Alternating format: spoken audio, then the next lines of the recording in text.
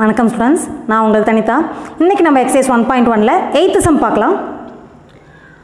For a set A cross A contains 16 elements and 2 of its elements are 1, 3 and 0, 2. Find the elements of A ன்னு கேட்டிருக்காங்க. So என்ன கொடுத்துருக்காங்க கண்ணு? A cross Aல 16 elements இருக்குன்னு சொல்லிட்டாங்க.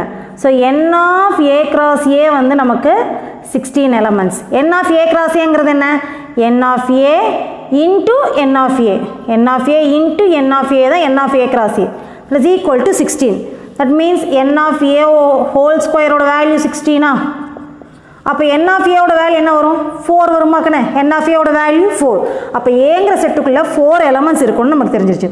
இப்போ அடுத்தது என்ன கொடுத்துருக்காங்க பார்த்தீங்கன்னா 1, 3யும் 0, 2ம் பிலாங்ஸ் டு A cross Aன்னு கொடுத்துருக்காங்க.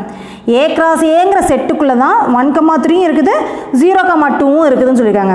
ஸோ ஒரு கிராஸ் ப்ராடக்ட் இருந்துச்சுன்னா ஃபஸ்ட் எலமெண்ட் ஃபஸ்ட்டு செட்டை ரெப்ரசென்ட் பண்ணணும், செகண்ட் எலமெண்ட் செகண்ட் செட்டை ரெப்ரசென்ட் பண்ணணும் நம்ம பார்த்துருக்கோம் இல்லையா?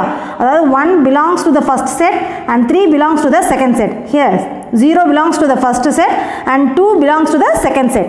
இப்போ first set to second set ரெண்டுமே ஏங்கிற செட்டாக இருக்கிறனால ஏங்கிற செட்டுக்குள்ளே இந்த 4 எலமெண்ட்ஸுமே இருக்குமா?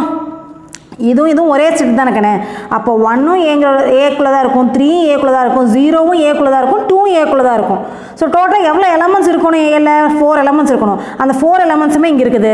therefore the elements of A are 0, 1, 2, 3. Can you understand கண்ணே? இந்த ரெண்டு செட்டும் இந்த கிராஸ் ப்ராடக்ட்டுக்குள்ளே இருக்குதுன்னு சொல்லியிருக்காங்க. First element belongs to set A and second element belongs to set B. So அந்த 4 எலமெண்ட்ஸுமே ஏங்கிற செட்டுக்குள்ளே தான் இருக்குங்கிறதுனால we are the required answer.